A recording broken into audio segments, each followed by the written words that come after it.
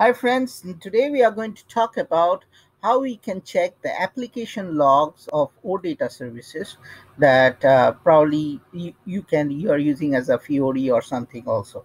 So how you can check the application log so that you can monitor what's the problem happening.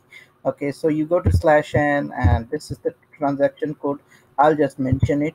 Okay, so here you can see this is already pre-populated, so I'll just change this date to probably I'll make it.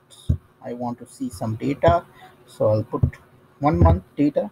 And so here you can see only very important logs, only important logs, all less important logs. So I can click all important logs.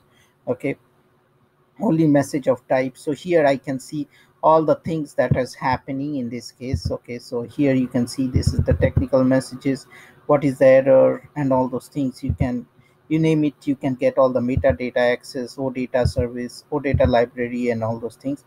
So if I see these probably are related with attachments or something. So here these are some of the stuffs that it's very useful, and you can analyze further what are the problem is there. Okay, so here you can see you have to just drill down and get all this information. So if you click further you will get all this. So this is very helpful in getting the application log. So if I click on this display the technical information, choose a message.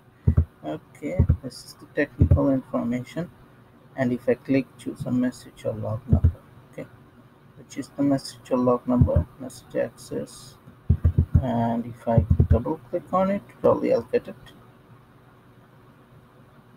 Um, okay, still not giving instance ID.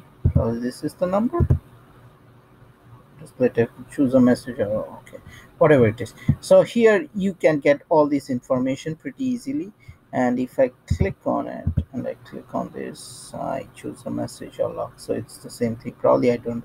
So long text, you can click on what is the problem. So I think I don't have the proper authorization, but still, this is the transaction code that you can use. Again, if I go back, hit the back button, and here I can only see only information logs, all logs. If I say very important logs, okay. So if I click on that, no found.